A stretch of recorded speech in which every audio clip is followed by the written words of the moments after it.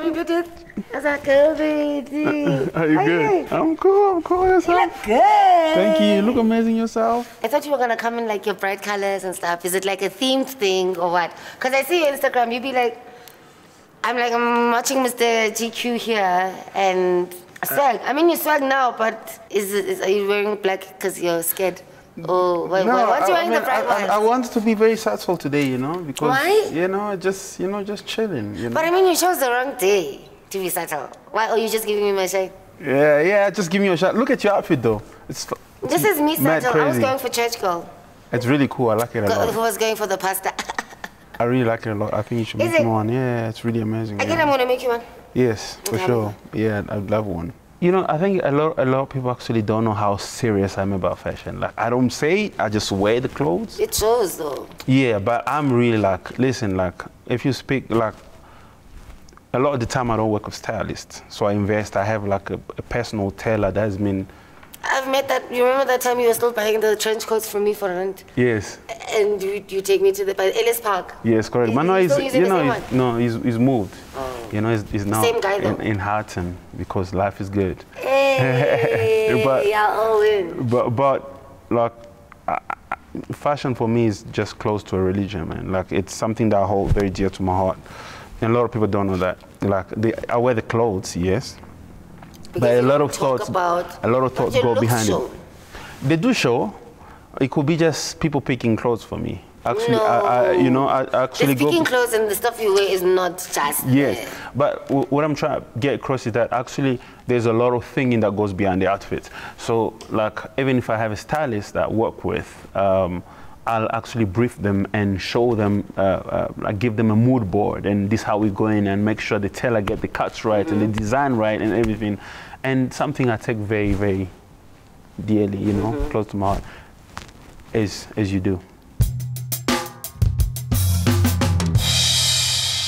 We're in Baseline right now, and I mean, I want to find out, have you ever been here?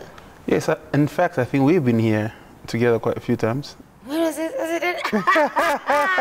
It's always kind of, I think that time when I moved to Joburg and we lived in Maboneng and stuff, I think, yeah, we used to come here for some reggae nights and some shows. Like, we've been here a few times. Have you tasted your drink? I haven't yet. I'd love to have a sip. Do you know who it's made after? No. It's made after you. It's actually a drink made in your personality. It's called the Conversational Piece. Oh, wow. Well, Beat is really good and very rebellious. And basically the whole drink like represents Tresor and all his struggles, his growth in Africa, how he has done this sophisticatedly, and the personality is bubbly like him, but also shows his abilities and strength. Thank you. And the most amazing thing is that really knowing you from back in the day with the open mics and you being this person who's just like winning all the time. I mean, what kept you going? Thank you. I mean, it's been such a beautiful journey, really, and the fact that we're all sitting here talking about this is even a much beautiful view that we could ever imagine. You know, I come from a very crazy place, you know, where a lot of great things don't really happen to people or young people like me. So that what really has kept me going, just trying to change that narrative, and also just trying to spark a beautiful dream into a lot of refugees and just kids that come from places that we call the forgotten cities, you know. And yeah, literally I had nothing to lose. I just put my whole life and everything behind everything, and I've been on my journey, and I work 24/7, 365 days a year, you know, always pushing day and night, and I'm grateful for the journey that I've traveled. I want us to play a game, right? All right. Are you down for games? Yeah, I'm down. I'm cool. Here's what's gonna happen. I'm going to shuffle. Yep. And then you're gonna choose a card. And then once you've chosen the card, you can read or whatever it makes you feel like. If it's a question or whatever, if it's a picture, you'll tell me what it makes you feel like. Nah? Okay, cool. Okay, cool. So, choose a card.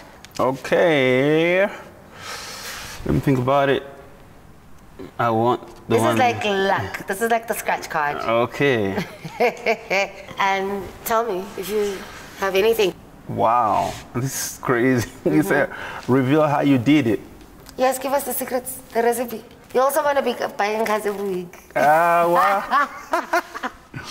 If I have to be honest with you, it's just really been, I have a very resilient spirit.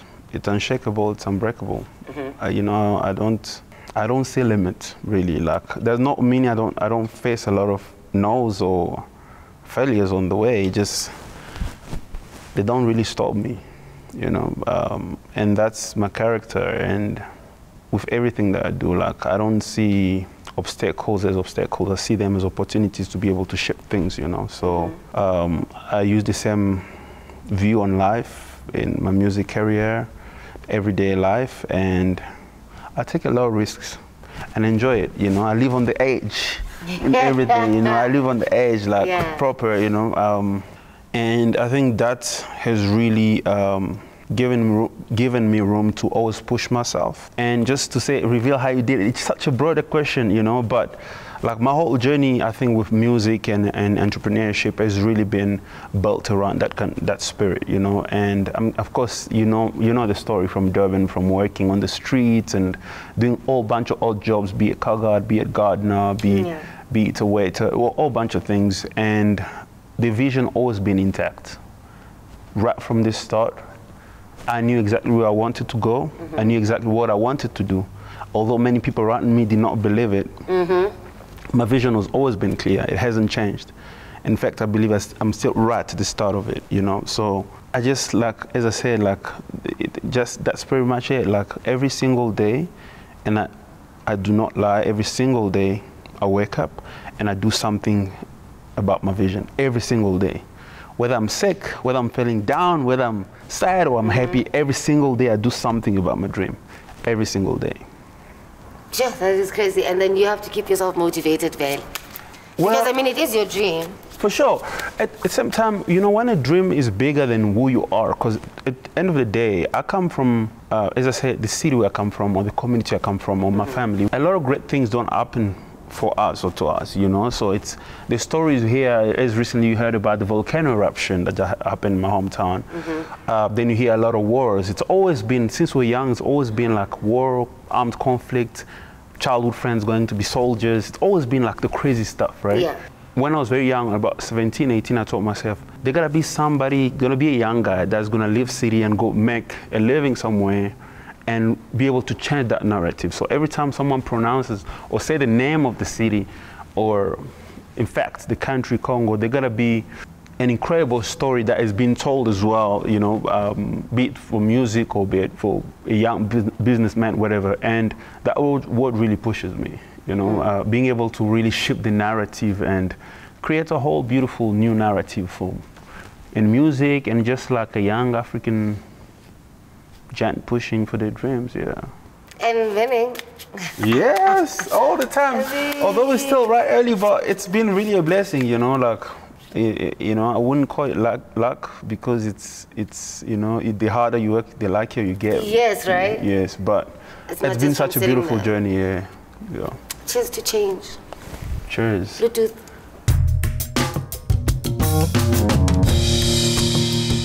Cheers, another one. Let's see if your tricks work. Oh, wow. Why are you messing my cards, Abu? I want this card. That's it? Yes. Why do you say no to things? Yo. Things is too broad, but I say a lot of time if I say no to things, I just genuinely either don't connect to it or genuinely doesn't align with my thoughts or where I am and my values, whatever. Yeah. I mean, do you ever find yourself though not saying no, with, like, if you feel like you've found yourself saying yes? Yes, I have, but again, you know, I think over time as I grow slightly older, I'm finding a lot of comfort in saying no. And standing if by something doesn't really, you know, it doesn't resonate. Yeah, doesn't resonate or doesn't really sit well with me. I'm cool saying no and not being anxious on how people will feel, you know. I'm cool in my space. I'm cool with who I am.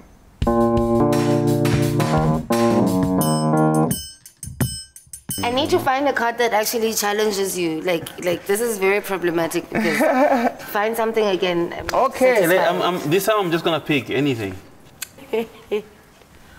What a charade? Charades.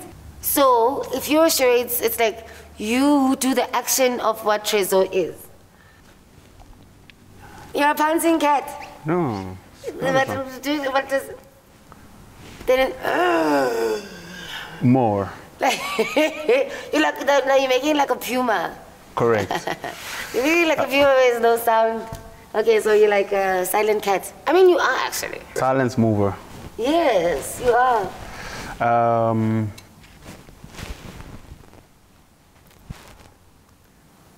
Global and humble.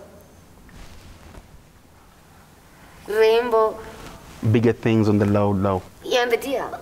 Yes. Got it. Oh my God, Tresor. Okay, we have to do it again. But what makes you do that though? What makes you like keep it on the DL? It gives me peace. Yeah? Yeah, because I think I control what people need to know. You think or you do? No, I do. I do because I can control my own narrative because I think that's beautiful. Like owning your story is very important. You know, controlling how you tell the story is very crucial. We have such colorful stories and journeys, you know. Mm-hmm. I just don't ever like my story to be fluid. It isn't like for anybody to just shape it, you know. So I take the director seat on it and shape it how I feel, you know, and I tell it in a glorious way. And one of them is just share what I believe is crucial to share.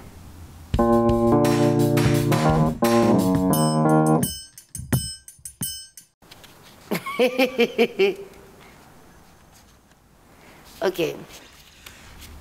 47? Mm-hmm. Does it evoke anything? What does it make you think of?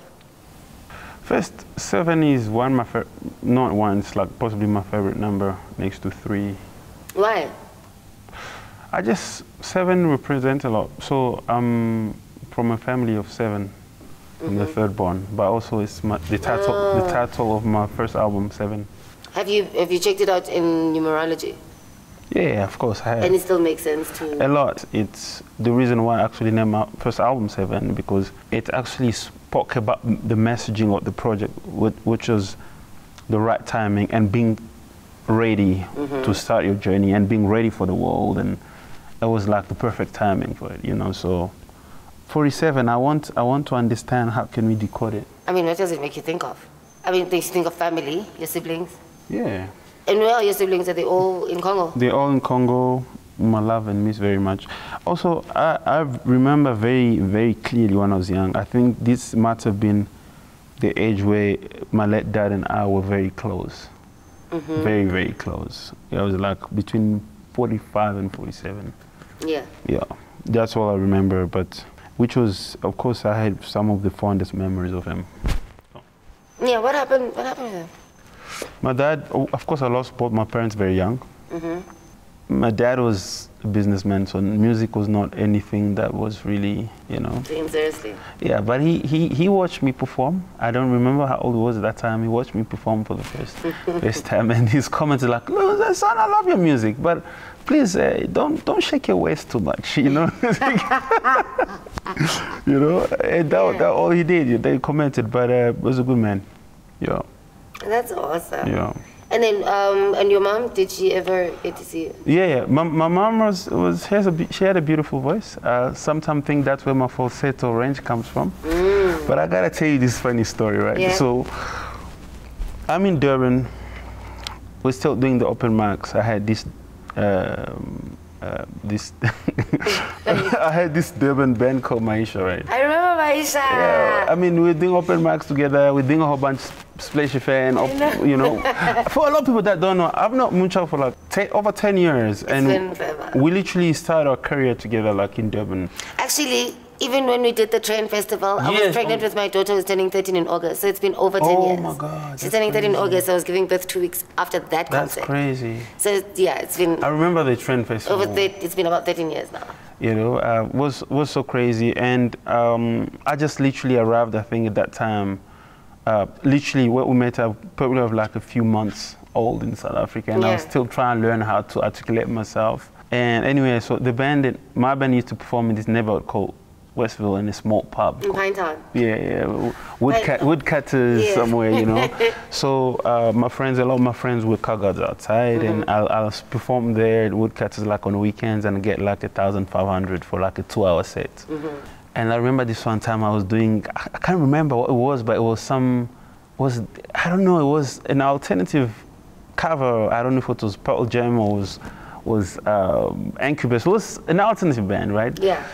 And I went on this crazy drive and I started singing falsetto, and this guy that was really crazily drunk came like, I was like, oh my God, are you really hitting that high note? Are you wearing a G string or what?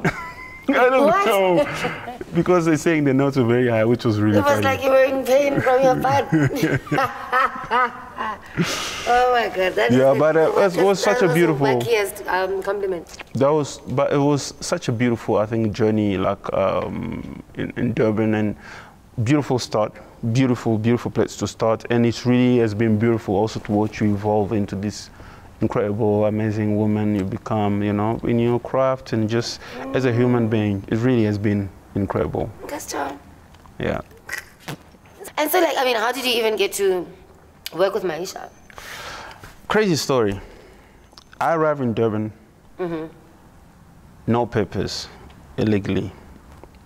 I spent like months, like the first month at Home Affairs in Durban. Eventually, I get my refugee paper, so I start working as a security guard. You know, I'm earning at that time like about just under 2,500 rand a month for 30 days work. I get my first paycheck, what do? I go on the internet and spend like 80% of it because my rent was like 200 rand because I was sleeping with like 10 people. Okay. And I didn't want to, I just wanted to work for my dream, so. And I'll have this small blue book and I'll put like 1,000 numbers in it. I'll go online. I didn't know the difference between a record label, publishing, and studio. Everybody that said music, recording, I just put the numbers down. And I'll come from my shift, I'll go would work like around 4 p.m. I'll come back the next day at 6. And then I'll wait around 7, 8, and I'll just call every number you can think of, right? So I'll call, and most of the people will just cut the call because they couldn't really understand what I was talking about. I used to say, hi, music, artists want to record. A lot of the guys wouldn't really understand. And Rod was one of the most passionate ones. Rod is like, became my manager at that time, and I remember him like being very passionate and be like, okay, cool, what are you looking for? Eventually we met at this shopping mall in Durban called Pavilion. And I brought along my little guitar that I bought for like 300 bucks from my salary, you know. And we're at this restaurant and I started playing some music for him. And then all the old people that was around just came like closer and just performed for like an hour for free for these guys, an audition.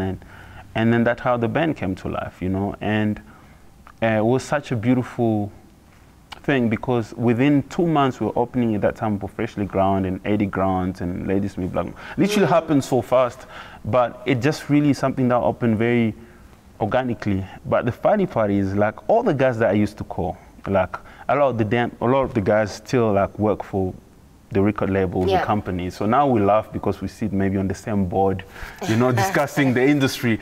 We laugh about it, but I just like remind them of like, you know, how it really long it took me for me to actually sit in the same room. But it was such a beautiful process and I'm really grateful. I wouldn't change it for anything. Yeah.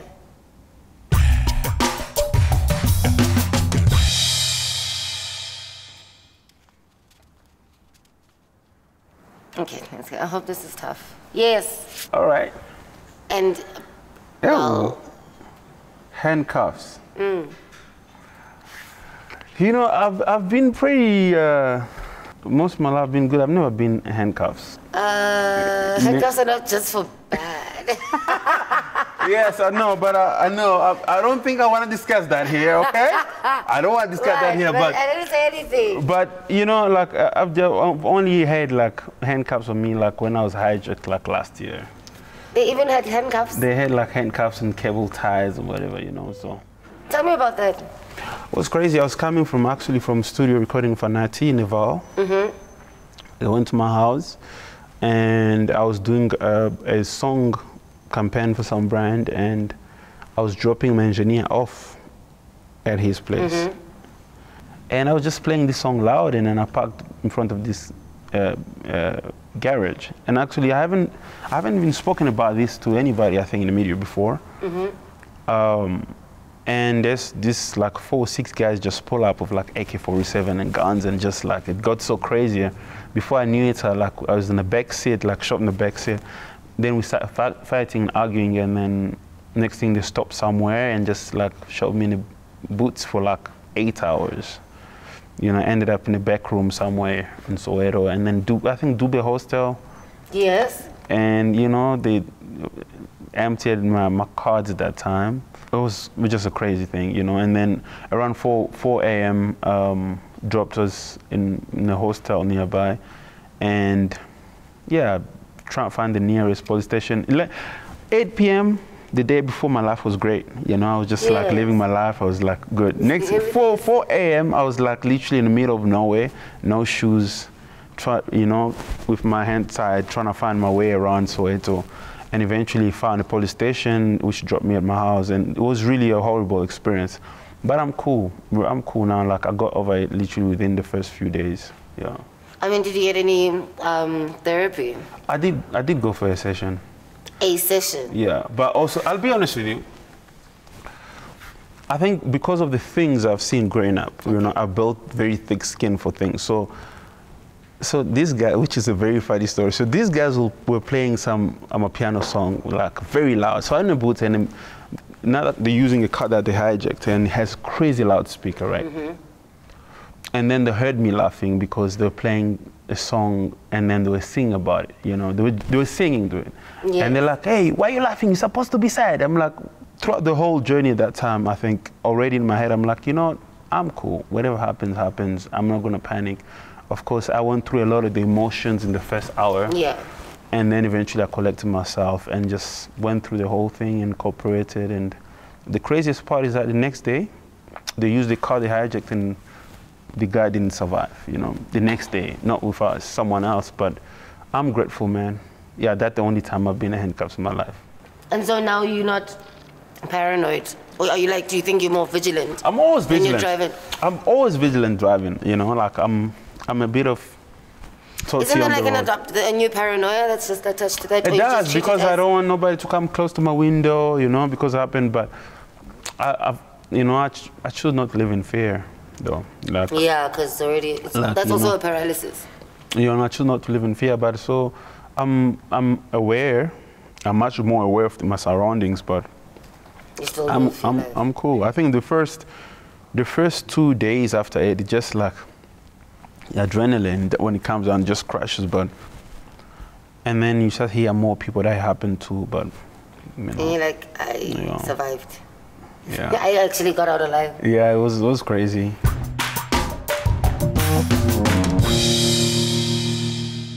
Awesome. Ooh. 21. 21. 21, so many things. Turned 21 in South Africa. You turned 21 here? Yeah. Great. And how was that? What did you get up to? What did you do? My new friends from the band organized a party in Durban. I think at that time, I just had like a self-realization or self-revelation of, as a young artist, like where I wanna go. I was always in the age. It was just a year, I think, where I got to really embrace like the magnitude of my journey at 21. Okay. Yeah. So almost like when they give you like the key for, the doors are open, it's like it opens. I had no damn key. No, I understand. Yeah, for sure. But I didn't get no key. Nobody even remembered my birthday because I had a baby. So it was just like, it's fine. That's why I think I partied for the next 10 years of my life. You're a kid mother, though, when I met you. Me? Yes. Oh, thank you. I mean, now that's why I only worry about money now, because families check. Yes. Yeah, no, it was such a great, I think it was a great phase in Durban. Yeah. And that city holds a lot of great memories for, like, just the shaping of the musician that I am today.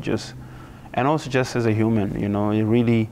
I think this particular age, like a lot of things became clear for me at that time, because if I'm not mistaken, I started planning to like record my first EP, which the budget at that time was 700 rand. It's good.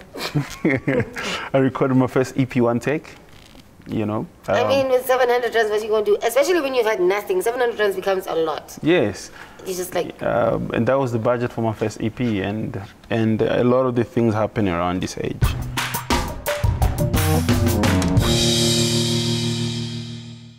I still haven't made you panic. I mean, but you don't, so... Naturally, it will be very hard to make me panic, but I know, I'm not even trying try. to. You're just like, you can handle all the Let's punches. try.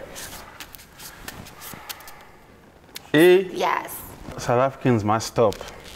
Look, of course, I don't want to generalize or be political or anything, but I think it get a bit sad sometimes, you know. I think especially for me, it's because this question is a very sensitive one, but I think with the xenophobia stuff, you know, I get a bit sad sometimes because I consider this place a home for me, you know.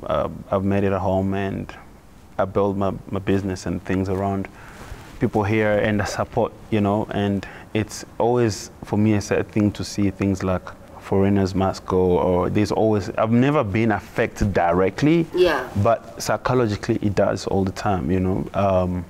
And I think it's just a self-awakening thing, you know, and I have so much love for this place and the people, and I think it's time to have that kind of conversation where there's deeper socio-economic issues, and running and picking on the next man, especially who's possibly has really nothing to do with the bigger picture of things, is not really gonna give a solution. On a lot of things, you know, lots of the things. The crazy thing is that I remember when I was going to, where did I get malaria? Did I get it? In Malawi. Malawi, yes. So when I was going to Malawi, I remember we made a stop because you go to the airport and then you have this other 6-hour drive to the place. Yes. And so while we were driving, I remember the moment people heard I was South African, they'd just be like, xenophobia. I'm just like, no, I'm not. I'll show you the video I just posted right now. I wouldn't be here if I was xenophobic, and I'm not. Not all of us are that, but it just shows you outside. Yes. Even outside, because their brothers and their siblings here in South Africa are treated the same way, a certain way. Therefore, when you get there, it's just like when you hear South Africa, you're just like, And I strongly believe. But it's still not violent. Yeah, and I strongly believe like it's not the majority of the people, you know. It's you know, like, cause I mean, I wouldn't be where I am at if it was majority. You know, my whole life has changed because of the people of this beautiful country, and I'm forever grateful for as long as I'm always gonna, you know, be traveling this journey. Yeah. And you know, and this message comes from a place of love, and you know, because I love our people, and I believe they just need some enlightenment of mind, you know, to just awakening of mind. Yeah. Although I must say, you know, that's one thing. And one thing South African shouldn't stop is the humor. People here are hilarious.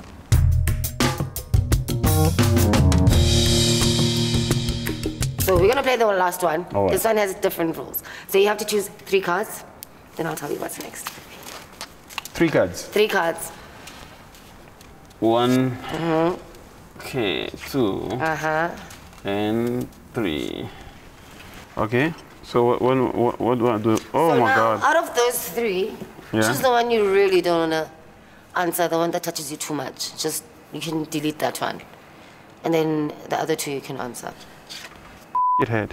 You're dropping mine. Awesome, so drop those. Okay, so what am I? Drop both of those. This is the one you actually... No, I need... Sorry, it's my rules. You're a visitor.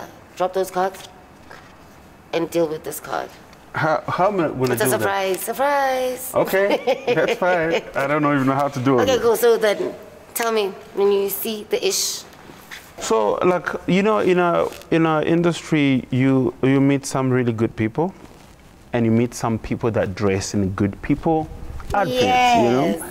And then I think that's represented, you know, like... Right. You meet people that have great intentions and people that have horrible intentions.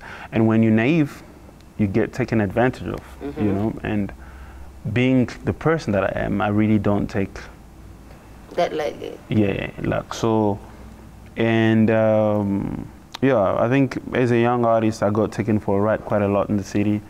And this is what really made me think of the people. And I stay very far away from people. You know, the funny part is like, for a lot of people that don't know, I've been handling my business in-house for the last, almost 5 years on my own. I remember the first time you were literally fighting for everything that you deserved. The first time you got here, well, we were still eating tinned fish.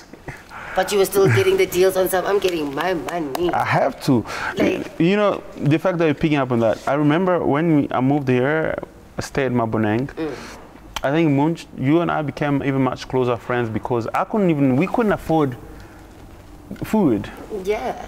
I couldn't afford $50 electricity in Maboneng, so we're gonna put a little bit of money together, get some tinned fish, get some beans and pop, and eat and chill out go party and chill out for like a week and relax. I'm a DJ now. Okay, cool. Yeah. You know, and you know, a lot of the time it was just, you know, our industry, rather our business, is for a lot of people that, you know, could be vultures, especially if you're very naive, you know. And I've learned, you know, from being burnt, and now I just handle a lot of the things, and that's, I think, the most I can think about this, you know.